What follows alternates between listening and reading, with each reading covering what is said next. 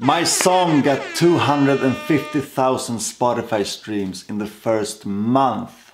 Okay, to be fair, it's not my song, but it's one that I've written together with producer Ludvigsson and singer Rosanna Eder.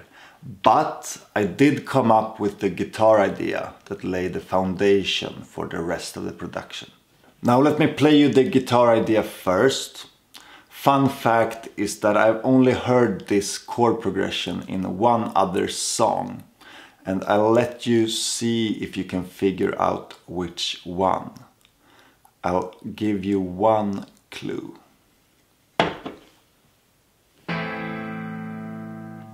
That's all you get. Here's my guitar part.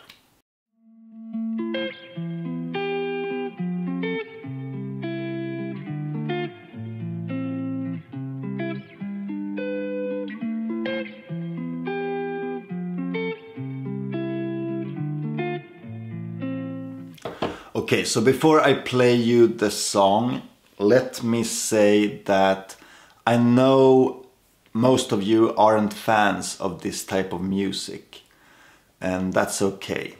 It's far from the style that I normally play or teach on this channel. But I want to share my musical journey with you and all aspects of it. To be honest, I wasn't a fan of this genre either up until a few years ago. But it has grown on me and become something I really enjoy. And it might grow on you too. Anyway, here is the song.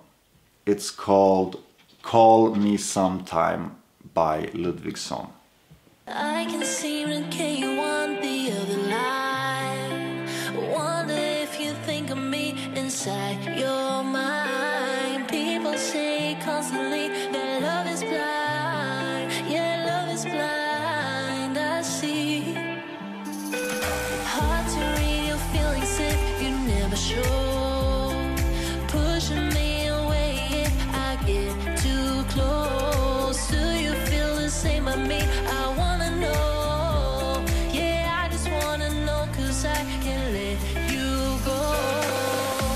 So call me up if you're home tonight, and I'll be there, I'll be by your side. So call me up, say what's on your mind, and if you're there, call me sometime.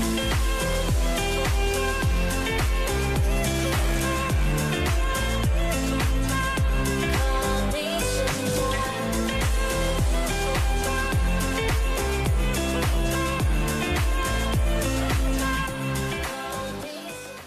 Thank you guys for watching and listening. Take care. Bye.